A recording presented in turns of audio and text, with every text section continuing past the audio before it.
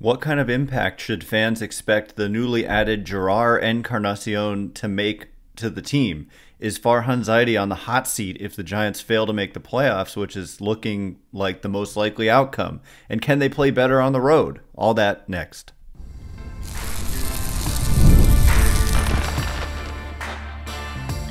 You are Locked On Giants, your daily San Francisco Giants podcast. Part of the Locked On Podcast Network, your team every day. Hello and welcome to Locked On Giants, part of the Locked On Podcast Network, where it's your team every day.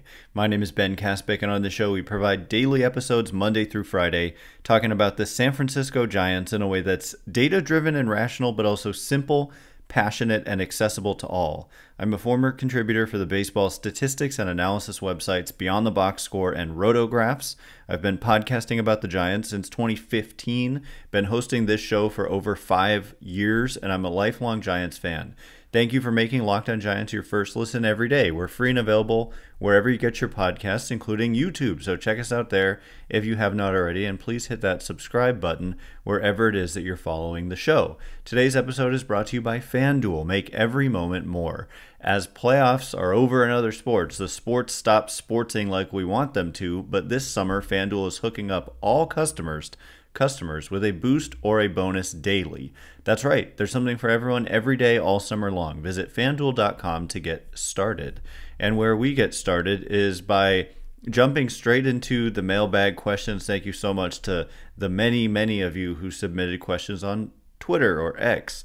The first batch of questions is going to be about the newly added Jerar Encarnacion.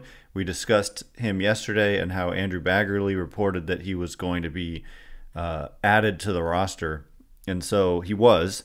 And the questions are from Niko, who says, what's the play when Jerar gets called up? Is it Conforto or Yaz that goes to the bench? Francesca asks, what do you think of Encarnacion? Mike says, do you see Encarnacion having an impact on this team?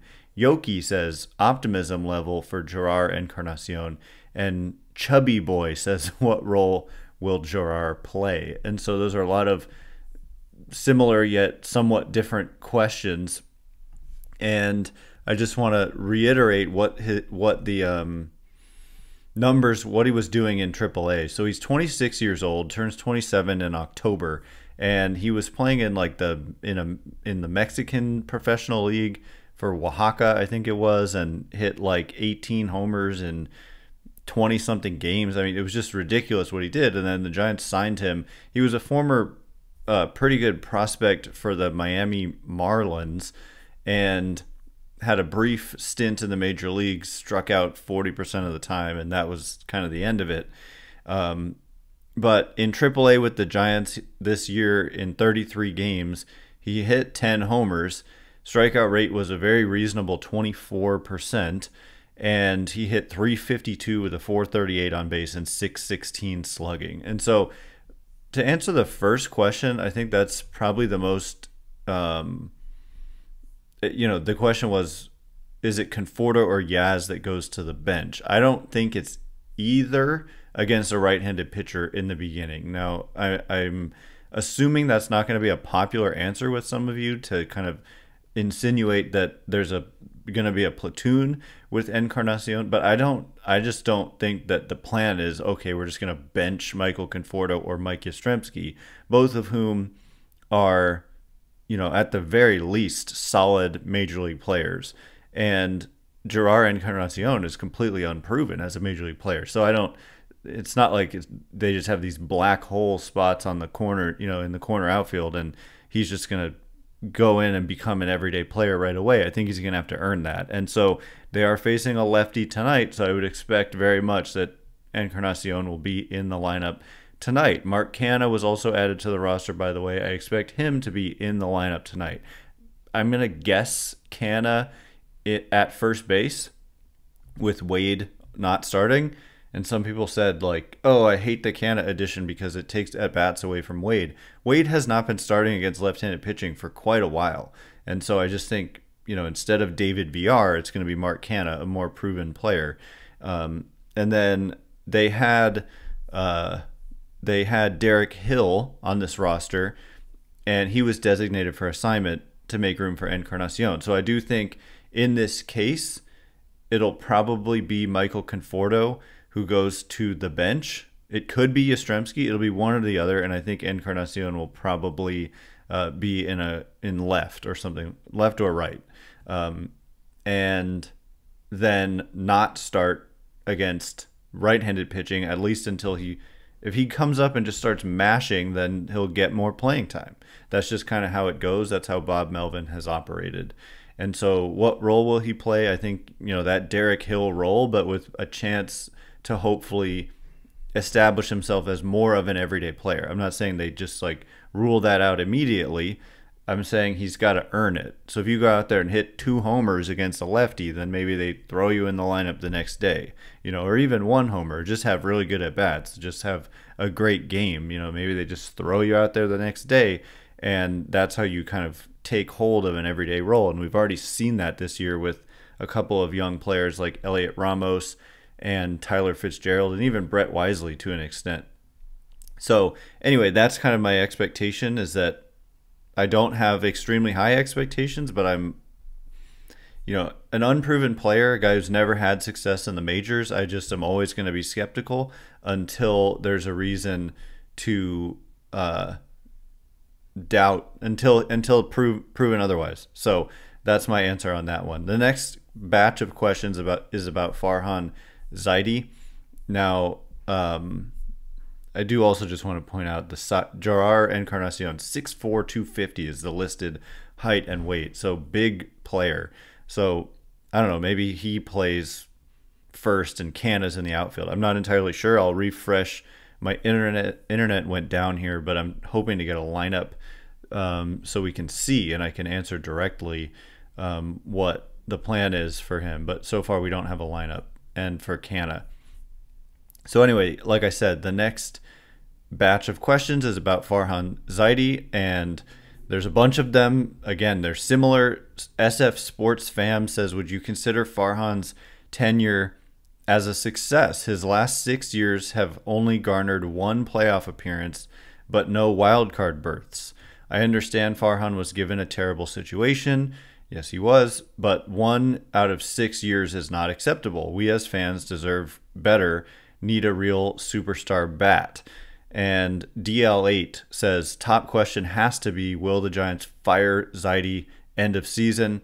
Ronnie says, true or false, the reason the Giants didn't sell during deadline is because making the playoffs is the only way Farhan keeps his job. Anime Consumerism says, how many games back of the 3rd wildcard spot would the Giants have to be for Farhan to be fired, in your opinion? And Soggy Waffles says, will Farhan get the boot this offseason? And so, those are not all exactly the same question. They're pretty related, but I'm going to answer all the subtle nuances there. First of all, no, I would not consider his tenure as a success ultimately, SF Sports Fam, because, first of all, I got to say it's so far 1 out of 5 years because, right, 19, 20, 21, 22, 23, this year isn't over yet, right? So we can't call this a 1 out of 6. I get it. They're not in a playoff position currently, and the odds are against them to make it again. And the record just is disappointing right now. So that's a fact. But also this year isn't over yet. So I'm not going to call it 1 out of 6. It's 1 out of 5 and then 1 year in progress. So yeah, really, certainly it's hard to call that a success. It's not. But at the same time, there are things about the tenure that are successful. A lot of the trades, a lot of the smaller kind of trades have yielded big results. And we'll continue to answer these questions about Zaidi in just a minute. I will go into much more detail, and then we'll get into questions like, why did they trade Jorge Soler? What's my prediction for this road trip? And much more. So all of that coming up in just a minute. And before we get into it, today's episode of Locked on Giants is brought to you in part by FanDuel. I love sports, you know that. I love them so much that I never want them to stop. But as the playoffs have wound down in other sports, we get fewer games, and the sports aren't quite sportsing like I want them to. But FanDuel lets me keep the sports going whenever I want. All I have to do is open up the app and dream up bets anytime I'm in the mood. And this summer, FanDuel is hooking up all customers with a boost or a bonus daily. That's right. There's something for everyone every day all summer long. So head over to FanDuel.com and start making the most of your summer. I am on FanDuel.com right now. And the Giants are favorites tonight with, I thought it was supposed to be Kyle Harrison, but apparently Blake Snell going tonight. I got, on the Giants website it says Blake Snell, and so I'm going with it's Blake Snell starting tonight. And so that makes them favorites against a good left-handed pitcher in Andrew Abbott, who dealt against the Giants last year in Cincinnati, if I recall. So anyway, Giants favorites at minus 132 on the money line. And anyway, with baseball, there's just so much action you can get in on. So head over to FanDuel.com and check it out for yourself. And FanDuel is an official sports betting partner of Major League Baseball. Today's episode is also brought to you in part by our good friends over at Supply House. Get supplies from the site that's made for the skilled trades. Supplyhouse.com. Supplyhouse.com is the reliable way to order plumbing, HVAC, and electrical products online. Their easy-to-use website is packed with helpful resources and the latest product info to help you get the job done right. Shop a complete inventory of over 200,000 parts from over 400 top brands and get your order delivered right to your door with fast shipping from coast to coast. Need help with an order? Get expert support and industry-leading service from the friendliest folks in the business and talk to a real person every time. Pros in the skilled trades can get a competitive edge by joining SupplyHouse.com's free TradeMaster program.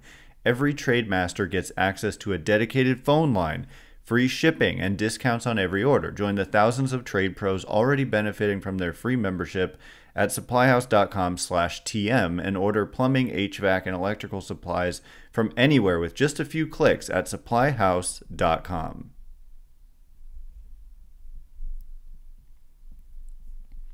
All right, as promised, we're going to continue answering this question about Farhan Zaidi, his performance as president of baseball operations for the Giants, and get into many more questions as well. Thanks again for making Locked On Giants your first listen every day. Everydayers, on Monday, we're going to be breaking down the 3-game series the Giants are having here in Cincinnati, where they need to play better on the road. That's been the problem, really. If you look at kind of the overall numbers, it's just performance on the road has been the biggest issue if you're looking at kind of big picture stuff for the Giants. So we'll be breaking down this 3-game series. Giants facing some tough pitching, but the Reds haven't been performing great, so we'll see what happens. Are you watching Fox Sports or ESPN on your TV all day? Do you have to turn down the volume with all that shouting? Make the switch to Locked On Sports today, a free 24/7 sports streaming channel programmed for you every day to bring you the biggest stories without all the screaming. Locked On Sports Today brings you can't-miss analysis, opinions, and news streaming 24/7 on YouTube or the free Amazon Fire TV channels app, part of the Locked On Podcast Network, your team every day. Also, a reminder, you can catch every pitch of the Giants' hometown broadcast with SiriusXM. Just download the SXM app and search the word Giants. So, following up on this question, just continuing to answer, I can't say it. I agree with you. It comes down to record and playoff appearances. I think playoff results are a little bit more random, but if you're going 162 games times 6 seasons, I get it. This year's not over. I already said that. 2020, it was a 60-game season, not 162 because of COVID, but no, that's not successful. And I think by this point, the expectation should have been and is that he would have made this team into a perennial contender. And so they just haven't been able to get over the hump for some reason. And to answer your question, we need a real superstar bat. To be fair, they have aggressively pursued superstar bats in free agency, and they even got one to agree to terms with them in Carlos Correa, and it was just a freak thing that he happened to have this problem with his ankle. It was a $350 million deal that the Giants agreed to with Carlos Correa. They pursued Judge. They pursued Ohtani. They gave Ohtani the same offer he took from the Dodgers. So like they've tried.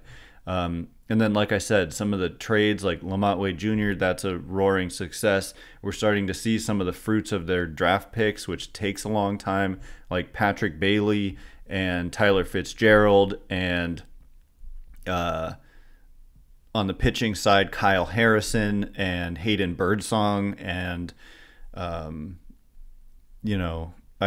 think those are like the main kind of standouts.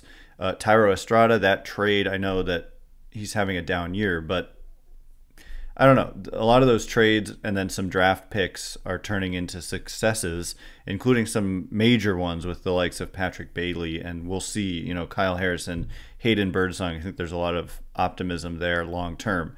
So getting to the other questions, will he be fired at the end of the season? A couple of people asked that like just directly. My prediction is no, and it has a lot to do with the positive things that I just said, like the young players that this regime has drafted kind of coming into their own and performing at the major league level, and maybe a belief that it's going to continue to happen and that will push them over the top and get over the hump. And then also Bob Melvin, I think, has been very clear. He signed a 3-year extension with the Giants, and he said he would only do it if Farhan Zaidi got the same one.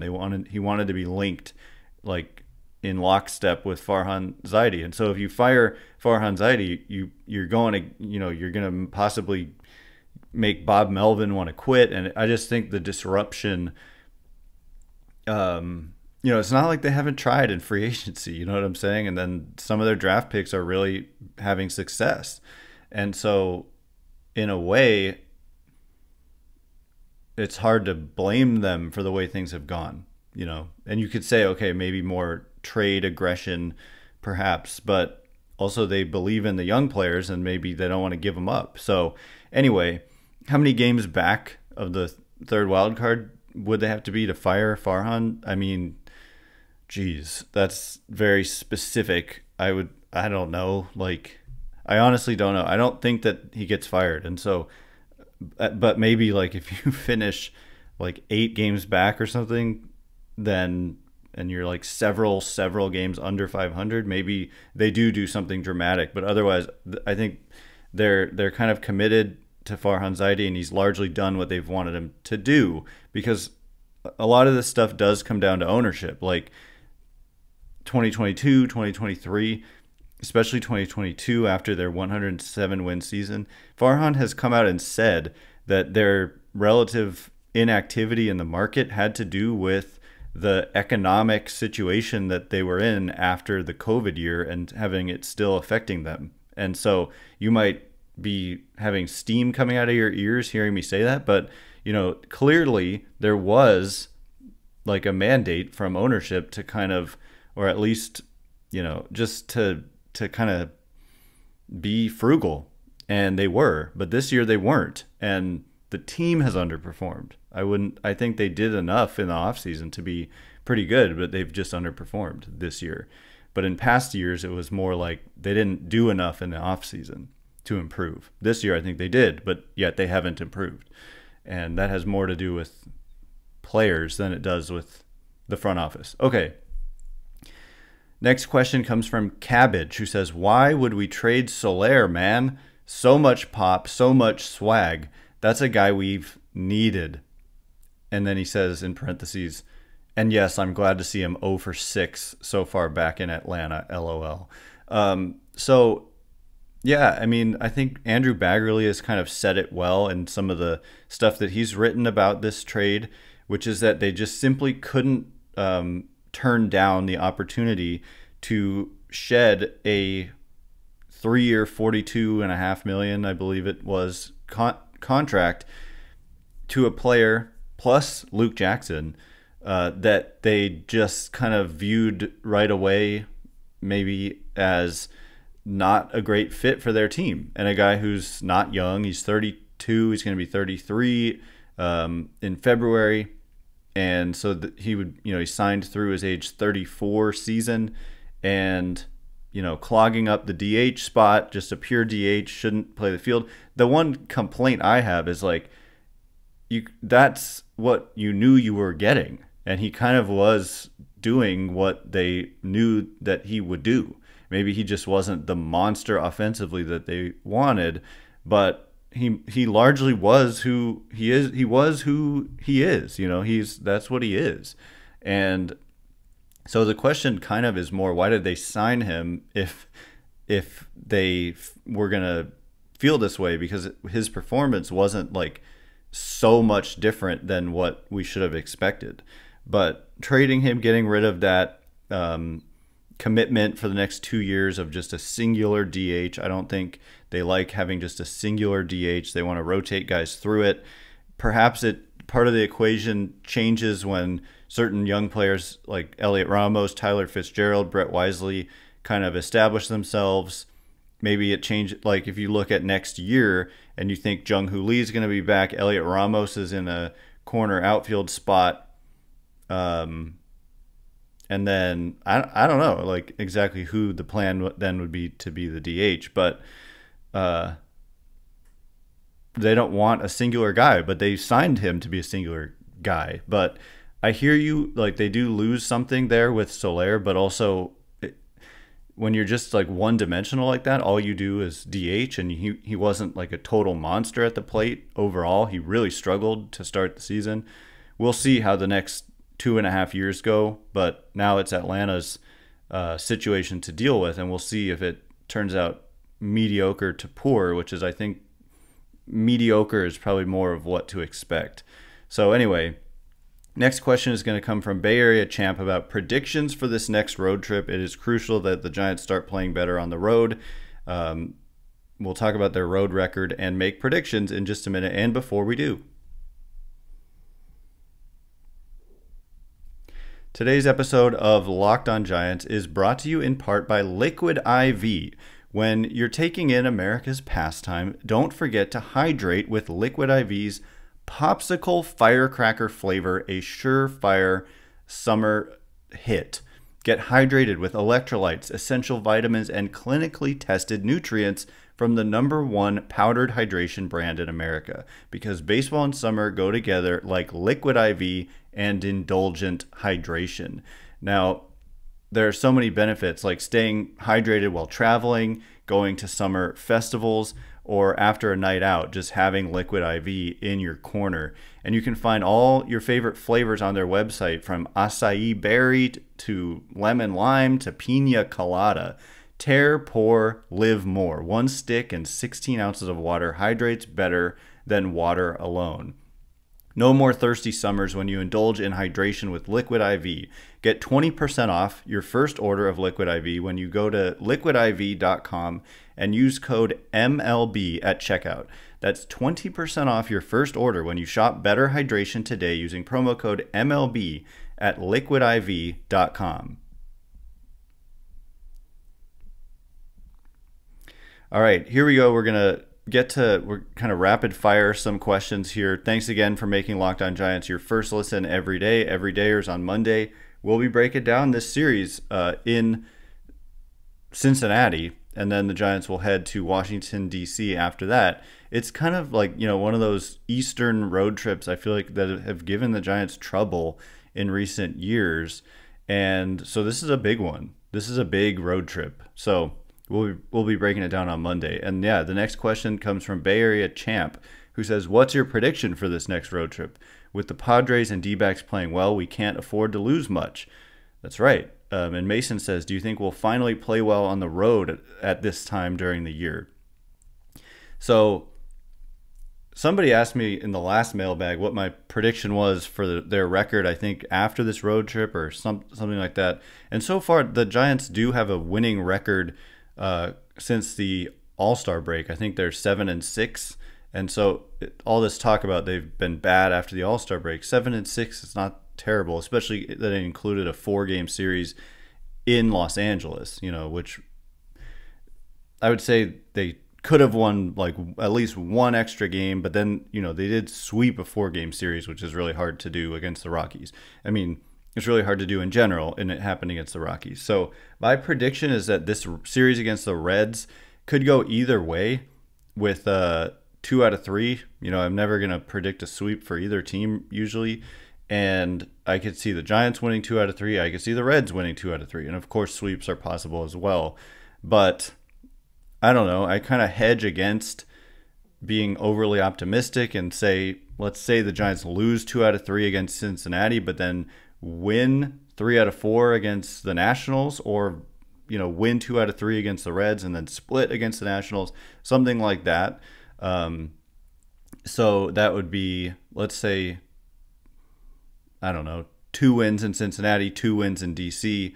So that would be 4 and 3. This is a 7-game road trip, so I'll just say 4 and 3, and hopefully it's better than that. But I don't know. It's 5 and 2 is very good, and 2 and 5 is very bad. So 4 and 3, 3 and 4, hopefully at least 4 and 3.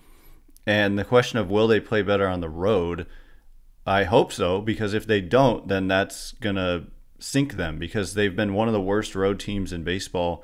And one of the best home teams in baseball. They're 33 and 23 at home, 21 and 33 on the road.